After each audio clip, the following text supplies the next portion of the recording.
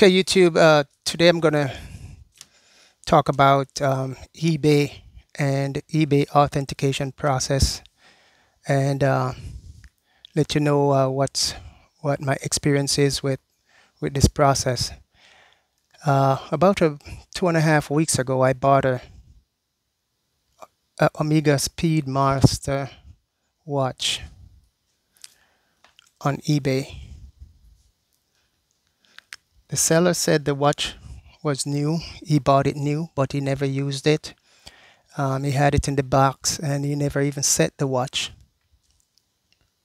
So I figure, okay, it's brand new, never set, never worn, never used. And it comes with all the warranty information, card, all the paperwork, everything. So last Monday, FedEx dropped the package to me. First, after I made the purchase, the seller had to send it to eBay Authentication to make sure that it's a real Omega watch. So I had to wait, almost a week to get it. So last week, when the watch arrived, I immediately opened the watch, opened the box. I didn't open the watch; I opened the box. So so eBay,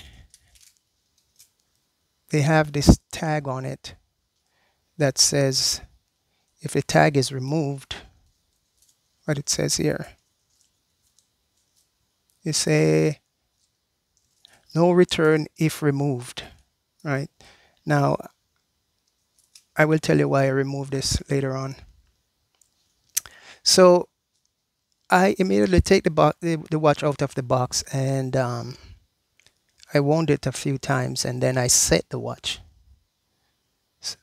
So when I set it, I rested, I put it down and for about, I was doing some other work. So I left it for like roughly 10 minutes. When I came back, the watch didn't move. The time was the same. So the watch has 2 second hand, right? There is 1 second hand right here, that little hand right there. Right here is a second hand right there, right? The next one, the next second hand is right here, and that is for the stopwatch or the chronograph, right? So so what happened is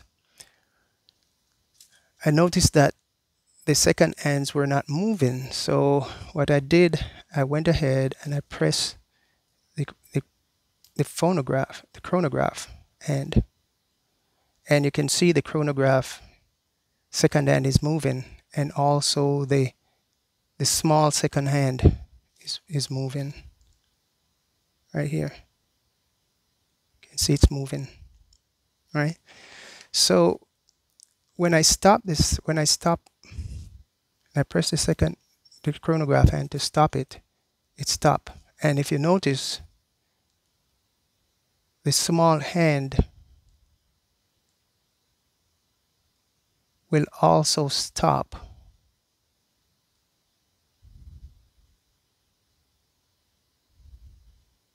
Right, you see the small hand stop now. It's stopped. It's not moving. Right. So with the chronograph, the small hand is supposed to be moving at all times. And when I press the reset button for the chronograph, look what happened. Okay, now it jumps back to 12 o'clock, but most of the time it doesn't jump back to 12. Let me see if I can do that.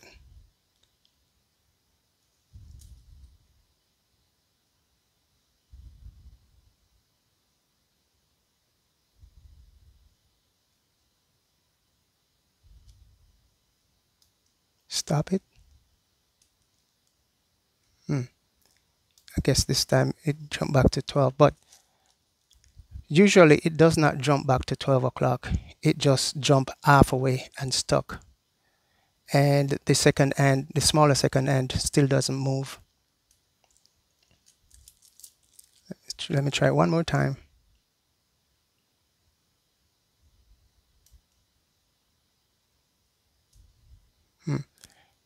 This time it jumped back to the 12 o'clock. But like I say, it never jumped back to 12 o'clock. This is the first time it jumped back to 12 o'clock 2 times in a row.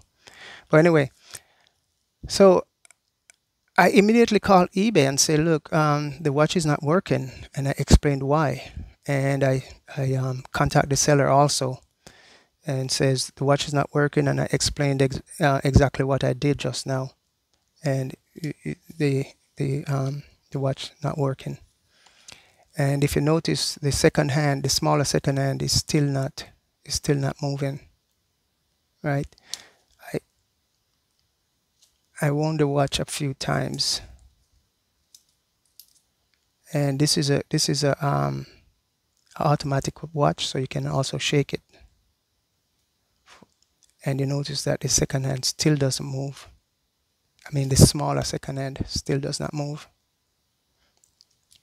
So anyway, I called eBay and I told them what's going on, and I made every day I call them, and it's like, okay, we're gonna send you back the money, and sorry about it and all that. But finally, I was able to talk to someone in the authentication group, and they told me that because the watch was listed as final sale and no return, I cannot return the watch.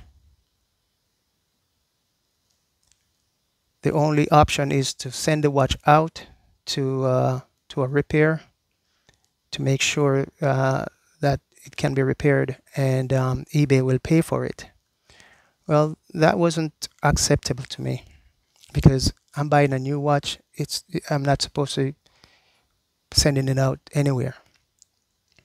So the seller did tell me, when I contacted the seller says, well, the watch is under warranty, so you should be able to get it repaired. So I'm like, wait a while, this don't make no sense. Because the thing that really got me was this, eBay authenticators look at the watch and they said that the watch was good. It's a genuine Omega watch, and they still didn't catch that the watch was not working.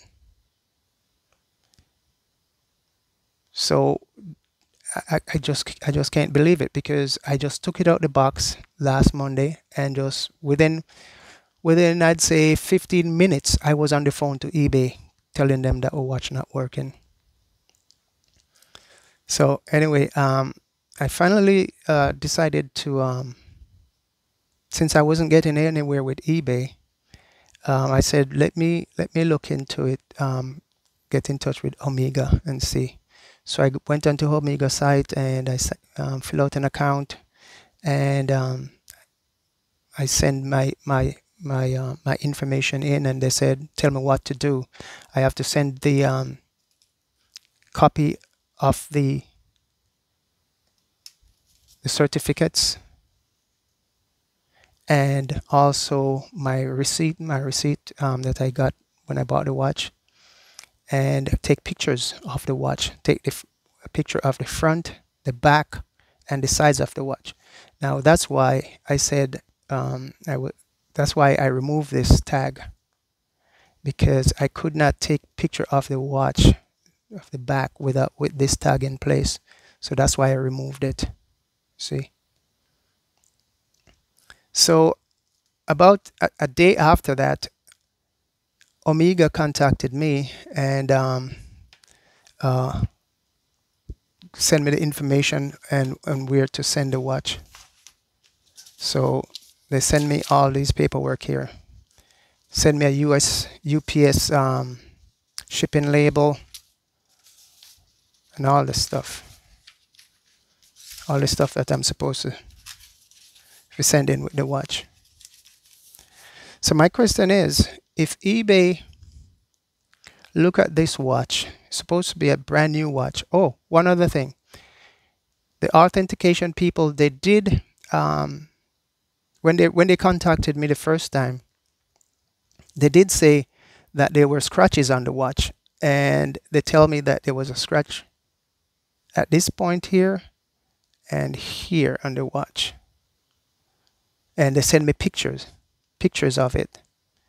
So I said, you know, I thought about it, and before I made the purchase, and I said, well, if two scratches, you know, might be the guy take it out of the box and scratch, because I have other watches, and it doesn't take anything, you know, as you touch the watch, it's scratched. So I thought I could live with that, those two scratches. So I said, okay, let me I'll still go with the purchase.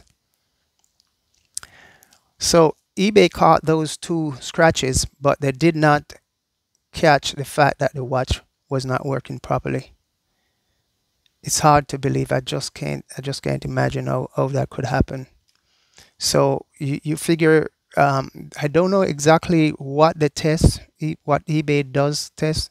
They did talk about, they check for the movement and check for if there are, you know, some marks on it, and you know, I don't know exactly what else they look for.